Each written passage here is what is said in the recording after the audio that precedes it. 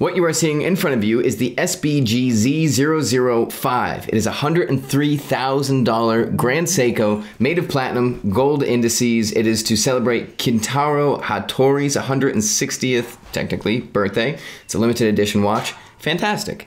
We can take this watch, these same design elements, and push that price all the way down to $4,300 and stay on brand. Grand Seiko's so cool. Yeah.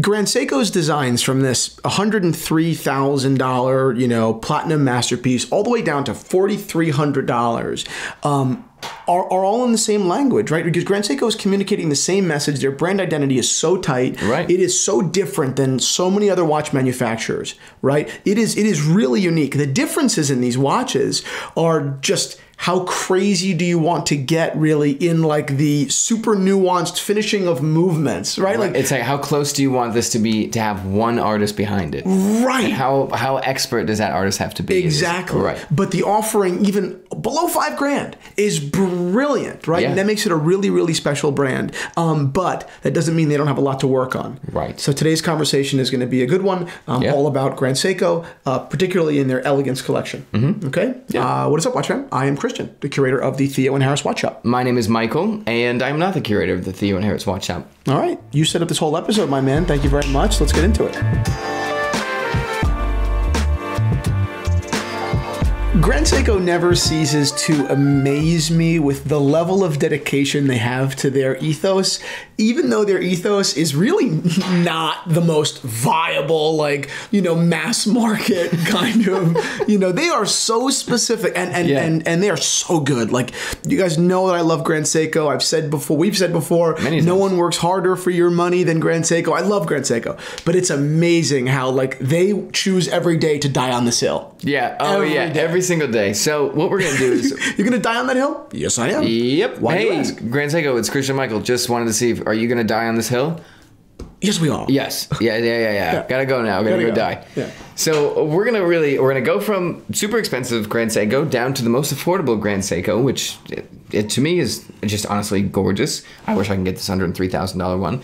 But we're then gonna discuss that model of dying on a hill when you could move some things around to change how things are made. Because you'll start to see what happens as we go down in price. It's interesting. You're left with a fantastic watch. Yes. But there's some other things that we want to touch on as well. Yes. So we are all familiar with the SBGZ005. That's the one I just went over. There's some watches in between. I kind of hit on only ones that fit this category. Mm-hmm. So we have the SBGY026. We both have the Omiwatari, which is not $27,500, but this is something special. This is an incredibly gorgeous watch. This is one of the most beautiful case designs I've truly ever seen. I really think this is Grand Seiko's best case design. I would agree. I love my Omiwatari. You love yours. Yep. This is a different dial, and it's obviously the case is 18 karat rose gold. The dial is cherry blossoms. Grand Seiko takes basically all of their inspiration from nature, which I think is beautiful and poetic, and they do it so well. This is a beautiful watch. Beautiful watch, and it carries that same, not design language, maybe design language, but really it carries the same just logic, right through. Yes. It's elegant, it's understated, it's finely detailed, it's precious metal, right? And it's on a leather strap. It's very, very Grand Seiko. And you're starting to see the ladder immediately because we have the Omiwatari, $8,300 watch. Yep. This is a $2,800 watch. Yep. There's also a more expensive one, and then they start to hand engrave it, and then it goes up and up and up. Yep. So you can see that accessibility of, I want to start here, and I love my watch. This case especially is inspired by Wind on a Sail, which I think is gorgeous. But you could see that ladder happen. And again, I'm not going on the ladder of each specific model, but that is one that I did want to note. Yep. And all of these, crazy Grand Seikos, $100,000, those watches are already spoken for. Those watches will really never really hit the market, And if they were to hit the market, as they rarely have, it's been an auction where they do demand some serious numbers. Yeah, there's a lot of demand behind them. And obviously, they've done pretty well because they are so rare and because they're so specific, And obviously, it's prohibitive, right, to even get into that market. right? Which kind of reminds us of our friends over at Masterworks. Yes, right? it does. Masterworks understands that most of us are not eligible to spend hundreds of thousands of dollars or millions of dollars on watches. Picasso, Banksy, Monet. Exactly. But you can still benefit from the rising market in the art world, not watches, but the two are so similar, right? Through fractional ownership, right? Yeah. Masterworks uses their expertise and understanding of the art industry, right, to acquire rare pieces of crazy art, right, on behalf of their thousands of investors, and then all these people own different, You don't have this. You have this. But that's so interesting. It is interesting because art obviously has historically returned a lot for investors. And Masterworks has 13 exits now, with every single one of them returning a profit to their investors. It's unbelievable. It is. But it's also not, because it's been happening for hundreds of years. It has. The art auction market is so much older than the watch market, right? The watch market is a bit of a young kid, Wild West cowboy. It's kind of a mess in many ways, right? We just discussed it lately. Yeah. But the art industry is so much, there's so much more precedent there. Masterworks isn't new to the game, right? They've been around for a couple of years now, and they've got over 700,000 people on the platform. Yes. But they seem to have come in at really just this phenomenal time in technology and in the art world, right? Yeah. More and more people are getting into art as an asset class, and the prices really are just going up and up and up. Truly. And speaking of 700, Masterworks has over $700 million worth of blue chip art. And their last 3 exits netted 10, 13, and 35% net returns to their investors, which is unbelievable. I mean, yeah, that's truly unbelievable, especially now with all of their exits returning profits to investors. Yep. It's phenomenal. I highly suggest you check it out. And while there is a line to join Masterworks, you can skip that line by using our link down in the description. So thank you so much, Masterworks, for working with us. This is where it gets very interesting. This is the SBG W260. There's actually 3 watches here, so some of them are more expensive than what I just mentioned, but one of them is not. This is interesting because, to me, and we'll tie this point up at the end, this would be Grand Seiko's bread and butter. At these, and this style, white dial and stuff like that, will go on their cheaper version in a second. But this is what I'm seeing all across Instagram. This is what I'm seeing whenever someone posts it in a forum or on Reddit or something like that. Everybody says, like, okay, I'm usually on the fence with Grand Seiko, but these watches are unbelievable. This is their 140th anniversary, not from when this watch was made. This was made in the 1960s, but since Seiko was Seiko. It comes in platinum for $38,000. It comes in rose gold for $30,000, yellow gold for $26,000. Obviously, listen, they're very expensive watches, but the category is defined by the Calatrava. Right? Patek Philippe's Calatrava is really the watch that defines this dress watch category. And this watch what is it? This is a pure 60s watch. Yeah, so this watch is simpler, right? But it's subtler. This watch does speak to me, right? And frankly, a lot of the time the Calatrava doesn't. Right? This is beautiful. This is an incredible watch. You've seen this watch if you've looked at watches from the 60s, but this is now Grand Seiko reintroducing it. We'll talk about price on these models in a second, because like I said, I think these would destroy. And there's proof of that. Then they have the budget SBGW 259. Same watch, ssame case and everything. Steel, dark blue dial. Right. That goes for $8,300. Beautiful. So same design language, really elegant. This is a great watch. When you go down this ladder, all of a sudden you can't get that perfectly crisp white dial. You go blue dial, and obviously the case material, which is expected, is steel now, not platinum, white gold, or something like that. Then we go down to SBGW 283, $4,800. This is that level of Grand Seiko where you're like, ooh, that is a fantastic deal. That is one of the coolest watches on the market at its price point. Manually wound, thin watch, amazing dial, and a great size, 37.3 millimeters, I think. Amazing dress watch size. Like, dress watches are more popular than they have been in the last 10 years, right? Sure. But naturally, if it's not your favorite category, you don't want to allocate a ton of your budget to them. And this is a collection. These Grand Seiko under $5,000. This whole collection, be it in light blue or be it in cream or whatever. Yep. We'll these watches are so great. They're finished incredibly well. All the markers, all the hands, the dial patterns, everything about them. And their hand wound movement is a simple movement, but it's a very nice movement. That's also the cherry on top for one of my favorite dress watches. Yeah. Then, lastly, if $4,800 is too much, We can go to $4,300. I did constrain this to mechanical or automatic watches, so I'm not including quartz, but you could go lower technically. But we have the SBGW 231, which for me, it's between the 283 and the 231. Yep.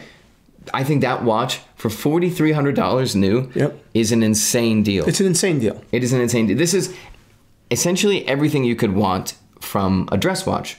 But now we get into the interesting conversation of, if we're kind of trying to stay in this line, you could go up the line a little bit, but there's always concessions to be made. Like if you want to go a little higher than $4,300, you're not getting that white dial until you go to the 20s and stuff like that. So I feel like Grand Seiko has a definitely buy it. I don't have to be a fan of the brand, or I don't have to be in love with the brand to enter into the Grand Seiko world. And then immediately it jumps into, I do have to be at least somewhat of a fan in the $8,300 range. And then everything else is kind of wiped, and I have to be obsessed with this brand. Yes. I have to love that brand. But it is a brand that people are obsessed with. It's a relatively speaking small number of people when, compared to Patek or compared to Rolex, obviously, God knows. Yeah. But people are obsessed with Grand Seiko because their story, when properly told, really is inspiring, and it's serene, and it's beautiful, and it's something that's kind of, in a holistic sense, very aspirational. It's very artistic. It's true watchmaking. So people do, end up spending real big money on Grand Seiko. And something like when they're manufacturing this stuff over $100,000, that watch isn't gettable. Like, you can't buy that watch. Those watches are spoken for because there are that many people already that say, yeah, this is a dream. This watch is perfect. Yeah. Which is amazing. Yeah.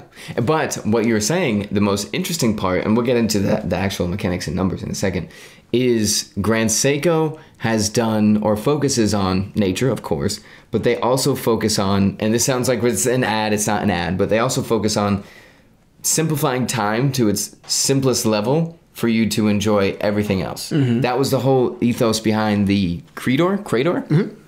And that, I was not convinced on the Crador, which is a hand-painted enamel watch. I was like, it's beautiful, it's kind of big, but like, it's a lot of money for, there's no complications, there's nothing, it's just so simple. And then reading about how, yes, it is simple, but it's the most precise, handmade, everything that we could make. The Grand Seiko Micro Artist Studio has a picture of Philippe Dufour in the studio because he taught them how to polish the back of a case. How to polish a movement with, I forget what plant, but there wasn't a high availability of those plants in Japan.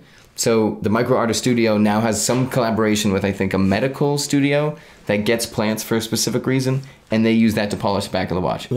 So, no, it doesn't have a lot of complications and stuff, the Crador, but it is not meant for that. And if you buy into that and you have the money for that, that's beautiful. That's beautiful. Because you're like, no, I'm in a field with my perfect watch. They're doing something that no one dares to do, really. I mean, they are that connected to their brand language, right? What they stand for. Be it at $4,300 or be it at $100,000. It's, they are taking a simplistic approach on its surface, of course, to watchmaking and executing that simplistic approach with progressively more insane levels of detail. It's wild, it's wild. Yeah. So then we run into the interesting thing, which is, like I said, this SBGW 260, this is the rose gold one, is stunning. Absolutely stunning. And this is where I see, like, if we're picturing the Grand Seiko ladder, it almost seems like if you look at Grand Seiko right away, especially on their site, they show the Master Collection right away, which is 50,000 and up watches for reference. It almost seems like they're building a ladder down and not a ladder up. As in, most people, when they first enter the Grand Seiko world, are like, oh, I can't get up there. It's a $38,000 watch. Like, I saw that on Instagram. The first watch that I saw, I can't afford. I'm out of the brand because everything costs that much. So what is the move there? My idea would really be the SBGW 259 is great, but it's a little too expensive for grabbing people, and you lose the most iconic part of that watch, which is that flat white dial or that slightly creamed dial. It's a good question. I mean, I think that I would need to know more about Grand Seiko's, model when it comes to these, these watches, right? Like, do they feel that if they introduced it in a more, kind of mass market color, a more approachable color? Do they feel that it would cannibalize their precious metal business? That's possible. That's what I thought with the steel. It's possible, but the solution I think would be do something even extra with these precious metal models that makes it even a little bit more different and special, so that the people that are into the precious metal level of Grand Seiko are getting a little bit more than just the metal. Right. And if they get a little bit more than just the metal, I think that they will not get cannibalized. Those people will not go down market and buy the steel watch. Right. Definitely. Look, I mean, I think it's great that a watch manufacturer at this level even manufactures. I mean, their business is in steel, right? But the fact they even manufacture watches in steel is funny, right? Like watch brands that achieve this level of watchmaking really don't make watches in steel, right? Like Patek doesn't make watches in steel. I mean, a couple. You have the Weekly Calendar was in steel. I mean, obviously you've got the Nautilus and the Aquanaut, but those are sports models, those are decidedly steel, of course. Patek doesn't make fine watches in steel. They never have, right? I mean, every once in a while. Yeah, you could say, well, there's one that's sold. Yeah, right. Not in production, So the fact that Grand Seiko even does is interesting, right? They're trying to deliver high-end watchmaking to the mass, right, to the people. Yeah. I just think they need to do it in a way that is just a little bit. Like they are going out of their way to do it. Of course. They could just go a little bit further and make it even more, not just accessible, because it can't get more accessible, but make it a little bit wider appeal. Yes, and that's kind of what I'm really getting at is like when we look at that watch and then we look at the 259, ideally there is something in the middle, and there's this watch, but something that still has the main focus of the watch, the white dial.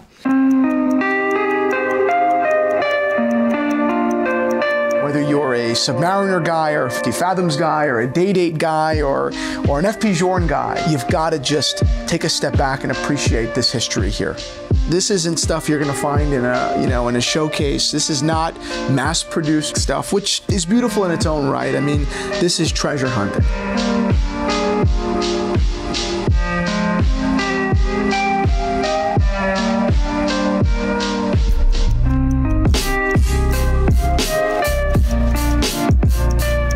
I've told you, we've talked about this plenty of times before, but I make jackets that come from Japan and talk to a lot of people in Japan, and they say a very cultural thing is extreme limited editions. There's an extreme limited edition soda that you love it, or you get like a snack, you love it, you're obsessed with it, and then it's gone and it never comes back. Yeah, that's the cycling of things in Japan. So that's a very cultural thing. What are your thoughts on extreme limited editions at this price point?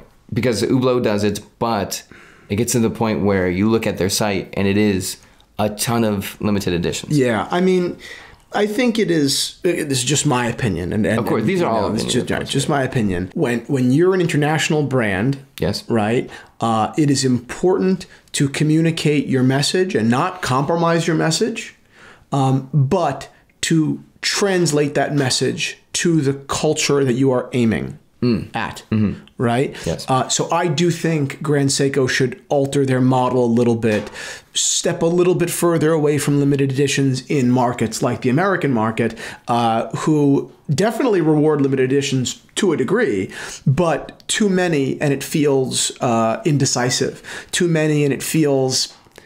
People get, bored, right? I mean, people just get like, okay, another one from you? Okay, come on, cut it out, right? If it's... when you go to an event and everybody's showing you their limited edition Grand Seiko and you're like, I don't get it, but that looks like the Omiwatari. Right. Like, it's not, though. Yeah, see, that eventually, I think that gets old for American buyers. And I think that's one of the hurdles that Grand Seiko does face. I don't think that their American... corporate structure has any say in that matter. I don't think that they have I don't know how much of a say they have in telling Japan, hey guys, let's do this the slightly more American way, right? We're still making these true Japanese artisanal watches and our messaging is your messaging, but let's just refine our schedule a little bit. Let's just make this a little bit more, conducive to American buyers. Yeah. That's what I think. Because frankly, the truth is, even though I love Grand Seiko. Again, really, no one works harder for your money than Grand Seiko. True. Those $4,300, $4,800 level of watches, it's unbelievable value. Even at $8,000, the Omiwatari is insane. Oh yeah. I just mean even lower. It's like, are you kidding? It's insane. That's an insane watch. Insane. Yeah. So it's incredible, but people definitely, like, I have years, right? Like, I know that people say, they're just fucking confusing to me. Yeah, that's what people say. Like, I don't know. There's a lot. There's 80 watches on their site. SBGK, too many. Yeah, well, no one knows a Rolex reference. The tough part is when you get into... You have sub. Exactly. You have this. That's it. They need to refine their collection. And if you get really into the nitty-gritty of Rolex, of course, you have the Bart Simpson, you have this, you have that. Which vintage. Exactly, which is saying that's history, and you have to be like, okay, well, I guess that's because of this, I guess it's because of that. Right.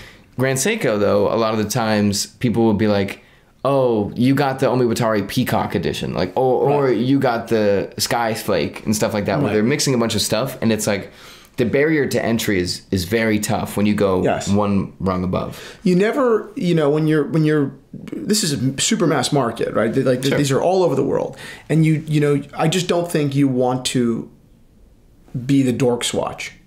So if you don't want to be the dork's watch, don't release a collection that could only be understood by dorks. When I say dorks, I mean people that are so into it and into the nuance that it's actually off-putting to the rest of us who are like, yeah, I'll give you some time. I'd like to learn about your brand, as opposed to, oh, I want to know everything. I had the famous story is, and this guy is great. I know him, we email, we talk a lot, but in the context of a Grand Seiko event, you're safe.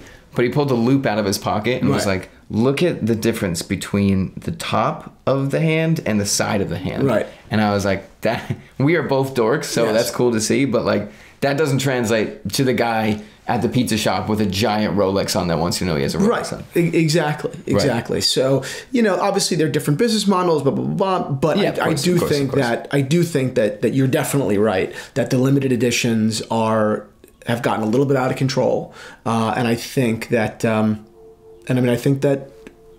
think that Grand Seiko has fallen a little bit out of popularity in the last year. Interestingly, for sure. I mean, for sure. And I don't love them any less. I love Grand Seiko. I recommend Grand Seiko constantly, all the time, to everyone. Yes, all the time. Oh yeah. But again, I have years. I know that people are. I think people have moved a little bit back to not giving them the credit they deserve. Yes. And that wasn't the case for a minute there. Yeah. For a minute there, people were continuing to give them the credit they deserve more and more and more. Yep. And then they fell off a little bit, not because of any material reason, not because the watches got, worse, not because they changed anything. Yeah, right. Although the one thing that people, that I just wonder, I'd love to speak to someone at Grand Seiko on the manufacturer, on the design end.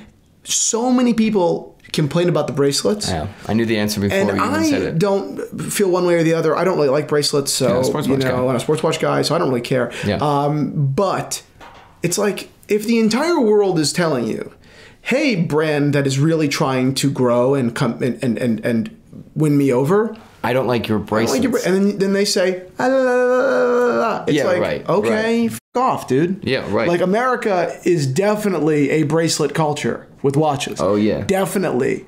Being a leather strap guy is definitely, you're in the minority. It's not easy for guys like you out there. It's not easy for guys like me. No, it's not. So that's almost bizarre that they have not readdressed Especially because they are hyper involved in the community. Bizarre. Since I entered the watch world and was looking at Seikos, this is common knowledge. The pictures from a $20 Seiko to a $50,000 Grand Seiko on their websites are not good. Really? They're 3D renderings. Like, this is I see that as a watch. Yeah. I don't see it on anyone's wrist. I don't see a background. I don't see anything like that. Yeah. For all of these watches, all of the pictures that I pulled for our discussion, I pulled not on Grand Seiko's site. I don't know if you know. Separate websites, yeah. Because it makes the watch, you're like, oh, wow, that is a gorgeous watch. Yes. But when it's reduced to... So it's very sterile. Exactly. It's very sterile. Which is very interesting because I don't know the logic behind that. There certainly is some. If it's from Seiko to Grand Seiko, it's a brand choice. But I do think that tactile feel of this watch, when you look at it, isn't conveyed on Grand Seiko's site, Right. and you immediately have to go somewhere else. Agreed. I think that's very interesting. Agreed. The last point that I want to bring up to you is we've talked about Grand Seiko before a lot. Like, what is going to be that crazy watch, that crazy Grand Seiko watch that people just go nuts over? Yeah. My theory was always sports watches. I was like, something with the Explorer, something with that. But I think Grand Seiko's polishing is so precise that it gets tough sometimes with their sports line models, because you have Zaratsu polishing mixed in with like some things that aren't polished that way, and it makes their sports models have a dressy flair. But when they lean fully into dress watch, I think they have an unbelievable style that is the refinement of this Japanese brand. And I would love it, and this is the most predictable thing I could ever say, if they had a chronograph that looked like this and not like a sports watch. It doesn't put you in this like hot horology or anything like that, but it puts you in a point of, wow, that is an alternative to anything else I was looking for. You know what I think? I think that you're 100% right. But I'll even take it a step further. Do it. I think that Grand Seiko needs a fucking, you know, a what's the word I'm looking for? Defibrillator. Yes. Right? Grand Seiko needs to wake the world up again, right? And with a statement. Yes. And I don't think that a watch release alone will do it. I think that it needs to be... I think a political stance. I think that they need to, you know, coordinate a public message with a watch, with a new watch, sure, and with maybe an altered bracelet. Maybe, you know what it could be? It could be like 2 new watches, a new bracelet. I think they need to have a well-coordinated public message. I really do feel from a leader at the organization, not just domestically, but internationally, I would say a Japanese leader at the company. Someone needs to come out with artistry.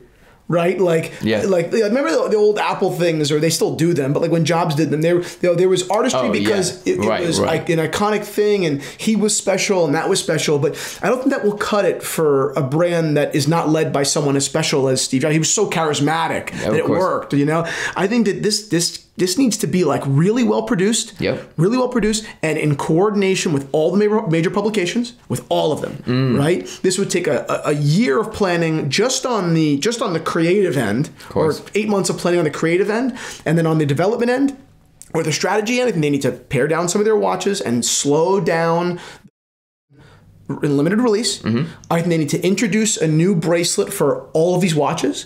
Okay. That honestly, I would even say with a program, will give you a rebate to the people that bought the ones you didn't like. And the corporate leader could stand behind and say, I happen to disagree with you. I like the old bracelet. But I am listening, and I'm speaking your language, and we worked on it, and introducing the new whatever, you know, thing. Okay. And I think that they need to stop it with all these references. They need to be much more focused.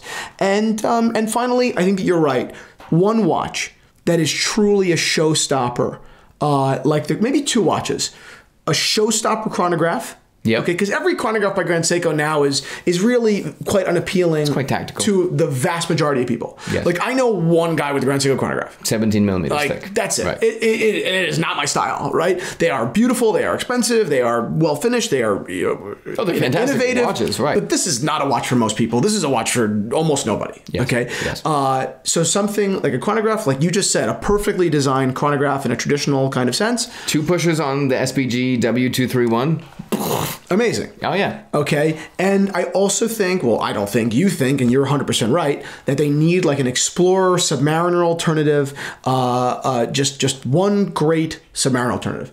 And I think that speaks more to the mass. I don't think the chronograph would be as commercially successful just because people aren't as interested in dress watches. Of course. But that will get the attention of all of the watch publications. That's what watch people will freak out over. Oh, yeah, exactly. And then the world will freak out over this new Submariner alternative at $9,500. Yeah, so there's the Rolex model, and then there's this Japanese fine polishing seasonal, like, spiritual model. Right. I'm gonna check that out. That's pretty cool. Right. Yeah. You know, and that's it. I mean, that's what I think. And I think that, you know, and it's kind of ironic that I'm saying this after a very long-winded, you know, You're gonna say short, succinct. But I really do think that you need to know who you're speaking to, right? Yeah. I am speaking in long sentences because I am speaking to people that spend their time during the day watching watch content. So they are coming here for that. You're like, I'm speaking in very long sentences without breaks so I can prevent a certain idiot from talking. Yeah. I'm over there like, I think a chronograph would be amazing. But when you are selling something to someone that is not a total fucking geek, and I use that as a compliment. Yes. You got to be shorter. You got to be quicker. You have to be, your messaging has to be tight. And I don't think their messaging is tight. I agree. It is so long-winded and it doesn't need to be. Yes. I'm done. I'm done too. That's it. Thank you guys so much for watching this episode. Yeah. Watch another one. Yeah, why not? We'll talk in long-winded sentences.